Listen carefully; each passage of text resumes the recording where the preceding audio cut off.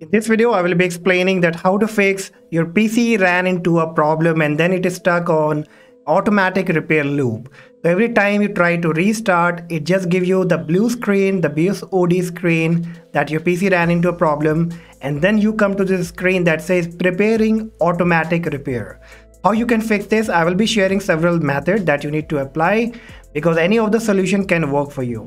Alright. So if you are already on this screen, then you can click on advanced option. But if not, then what you have to do on your PC or laptop, you need to press the power button and hold it until it gets force shut down.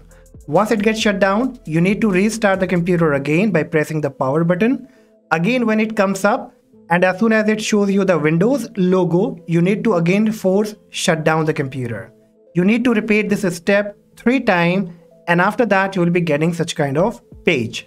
You have to click on advanced options. Then here you have to go with troubleshoot. Then click on advanced options. Then click on command prompt.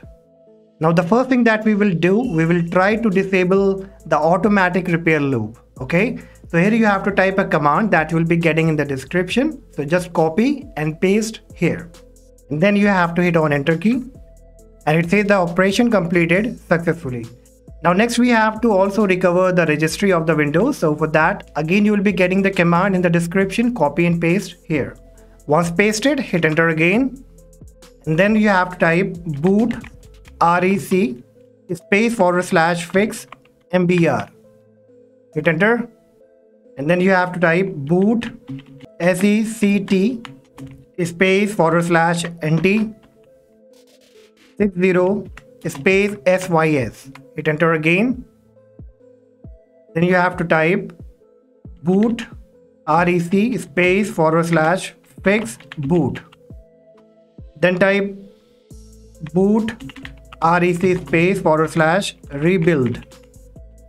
The next command will be chk dsk space /f. Then finally you have to type sfc space /scannow. Now this command will take some time because this will be scanning all kind of integrity violation on your system. So just wait until the command has been completed. Now you can see it says Windows Resource Protection found correct file and successfully repaired them. So what we will do next, we have to restart the computer again, so you can close it. Again click on continue. Let's see that if the problem has been fixed, and if not, then we will move with the next method. Okay, so we are again getting this message and it seems it doesn't work. So still, if your problem has not been fixed, so next what we will do, again we will have to come to the same page. So if it automatically take you to this page, it's fine, or if not, then you have to follow the same steps of turning off the computer, force shutting down the computer and restarting it again for 3 times, and then you will be getting such kind of page.